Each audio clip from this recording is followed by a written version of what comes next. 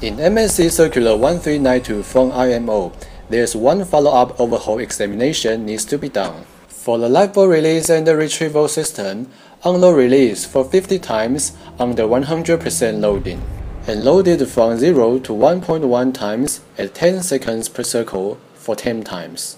All lifeboats need to pass the criteria during July 1st, 2014 to July 1st, 2019. This is the reason we design and make R7 to carry out the unload test. The R7 operation is easy. First, install R7 and lift our lifeboat simultaneously by hydraulic power.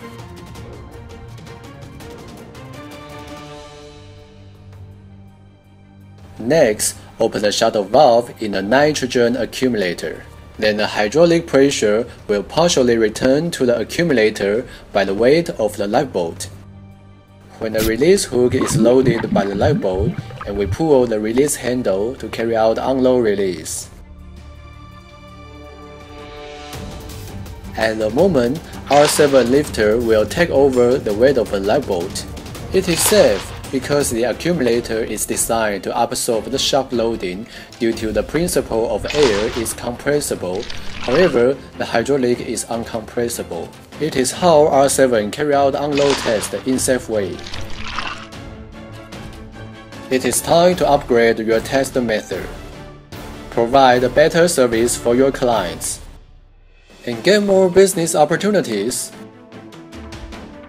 R7 can go with RH50 to test the release handle actuation force, to check everything is in good condition. R7 is the world's first test equipment for lifeboat release and retrieval system. Save your time from release and retrieval. Save your cost from taking less manpower to carry out the test.